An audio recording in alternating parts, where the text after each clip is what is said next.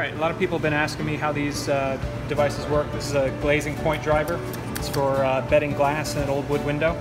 These are the glazing points. They come in, I don't know how many are in here, probably like 500 or so. And just little collated strips. So here's how it works. Quick and easy. There's a slot right here. You drop that in, you put this in place, and you're ready to go.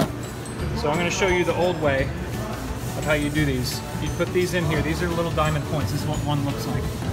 And you'd have to take a point driver and set it where it needs to be. And then you grab another one and do that all the way around. So it's kind of a slow process doing this. This, you go like this.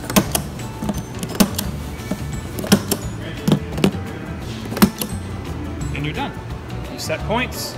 It takes you 20 seconds to do, 5 seconds to do, instead of a couple minutes to set everything. So that's what these are. There's two different size points. There's number 1 size, which are the little ones we're doing, and then there's number 2 size. And some of these shoot both, and this is a number 1, so it only shoots the number 1s. The number 2 will shoot both. So there you go, a glazing point driver for you.